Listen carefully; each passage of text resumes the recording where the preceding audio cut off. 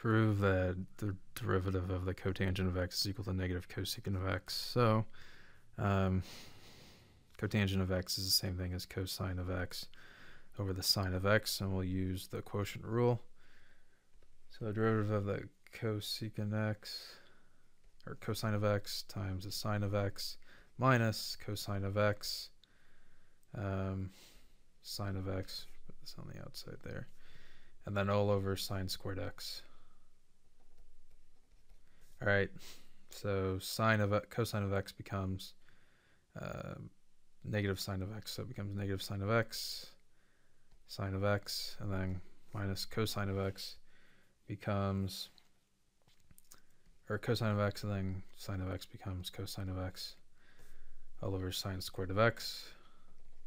So what happens next is we factor out a -1 and we get sine squared x plus cosine squared x, which is just 1, and this is over sine squared x, which is the same thing as cosecant squared, and we get negative cosecant squared x. That's it.